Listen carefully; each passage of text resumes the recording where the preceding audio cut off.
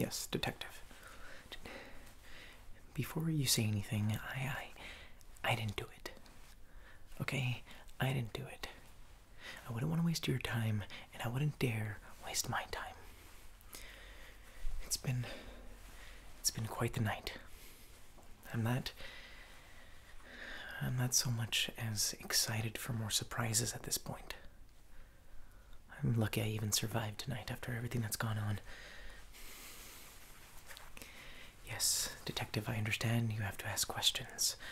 I'm telling you from the beginning, I'm done. I'm an innocent man. The name is Reverend Green. I have no reason to murder these people. I don't know half of them. Especially Mrs. White. What an odd lady. Yes, detective. Go along with your questioning. What do I remember of tonight? Well, I arrived here around 6 p.m. I remember. I walked in along with the other people here, the other monsters. Well, not all of them are monsters. I noticed very little things. See, I pick up on very small, subtle cues that people's actions can show. For instance, when I walked in, Mrs. White had the strangest look on her face, as if maybe it smelled bad in the mansion. I couldn't smell anything, aside from the cooking, of course. Speaking of, I would say around 6:30, we all head down to the dining table, and we all meet together. Everyone is there. No one's missing. Although Mrs. White did get up and use the restroom, I believe. Yes, she left for quite some time. Monkey brain soup was on the menu. Not necessarily something I would eat on my own, but popular in other cultures. That's beside the point. The cook made the food. All of us ate it, so it couldn't have been poisoned. I'd say maybe a little bit later we all met in another room.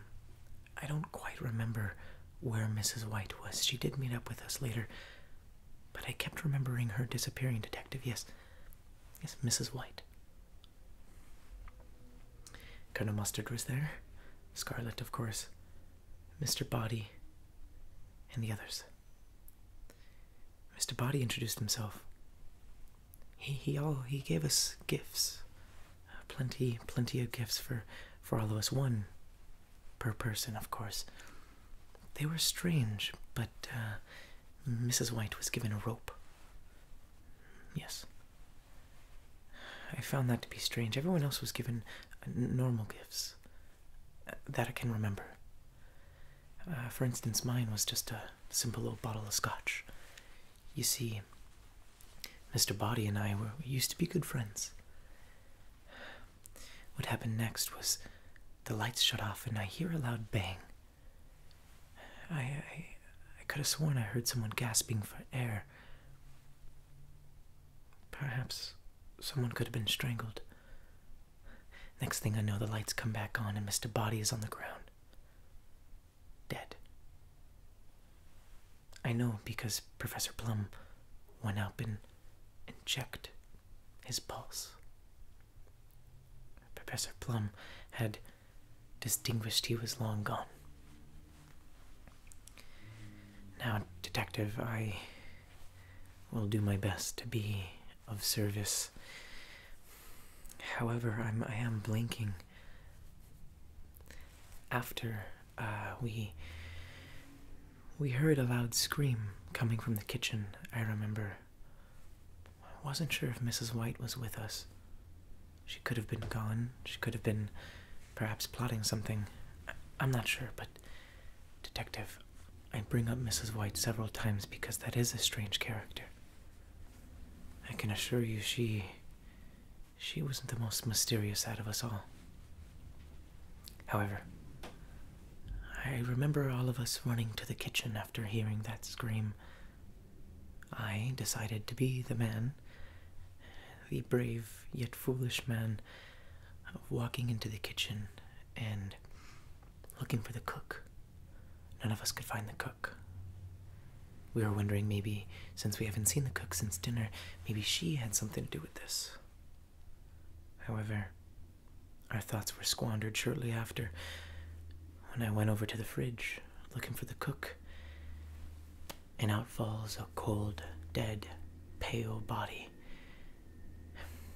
Yes, detective, it was the cook. Murdered in cold blood. No, I didn't do it. The body fell out on me, and looking at such a pale, emotionless face with a knife in its back is more than enough to put someone away from murder. I had never seen such a thing. Something so cold and demented. Sinister acts that can only be caused by someone with a grudge.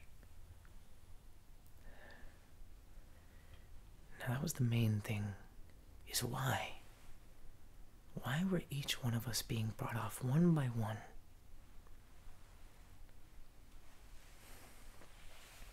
Yes, detective. I do have my theories. However, I'm not sure I've been... Detective, do you think I may have murdered these people truthfully, in your heart of hearts? Do you think I'd be capable? Do you think I'm being dishonest? A lead pipe. Where did you find that? The others can say whatever they want to say. My gift from Mr. Body was a bottle of scotch. I could prove it, but I wouldn't know where that bottle is. I lost it. I wouldn't know where such a lead pipe would be. I am an innocent man, detective. I am a man that holds himself in high esteem. I didn't do it. I would have no reason to murder these people.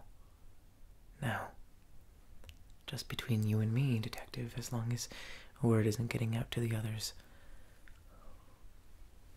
I do believe the husband of Mr. White, pardon me, Mrs. White, as deceiving as she may be, I believe her husband was having an affair with the maid. Yes, a beautiful woman. I'm not sure about the affair, but I did find out from proper law enforcement that the maid was found strangled. Isn't that odd? With rope marks across her neck. Now, detective, isn't it a bit peculiar to you that the one person who could have a quarrel with the maid, the one person who got a rope as a gift, is not being looked at for the maid's death involving a rope? If someone is capable of murdering someone else, what makes you think that that murderer wouldn't strike again? That's what I was thinking. Now, detective, I wouldn't lie to law enforcement. Trust me, I know what it could take to be law enforcement. Honor, dignity, and above all, honesty. I don't owe these people anything. However, I do owe you nothing but the truth.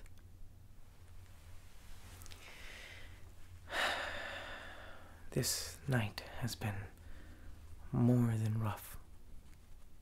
It's been absolutely confusing. Everyone pointing fingers here, there, everywhere. My finger all night since the day I walked in has been pointing at one person and one person only. Mrs. White. Yes, I can see she's in the other room. Perhaps trying to peek through a window or hear what we're talking about, Detective, but what I can tell you is the absolute truth of what I have seen. Any further questions, Detective? Well, yes, the others can say I was a bit frazzled, a bit spontaneous, and hey, maybe at some points acted like a maniac. But how would you have reacted? Bodies falling from the sky, people dropping left and right one by one in the same very house that you were in. Would you not be hysterical? Detective, I was fearing for my life just as much as the people who have lost theirs. And Mrs. White, I wouldn't say the same about her. She took it as a joke. And we all know we love jokes. So, let me know how your interview with Mrs. White goes. I'd keep a hard eye on her, Detective, and I can assume we're on the same page? Yes. I understand. You need to remain professional. Not pointing any fingers yet, Detective. Good luck on your search. If there's anything I can do to help further the process or make it easier on you, law enforcement, you let me know. If you don't mind, I'll be in the library. Perhaps trying to find that bottle of scotch. If Mrs. White gets locked up, will you relay a message to her from me? Just let her know for that mugshot to don't forget to smile. Yes, Detective, I understand. No concrete evidence has been shown, therefore no concrete decisions have been made. I know you're a smart man. Reverend Green would do no wrong. Have a good night, Detective. I'm sure you'd find more peculiar answers from the others.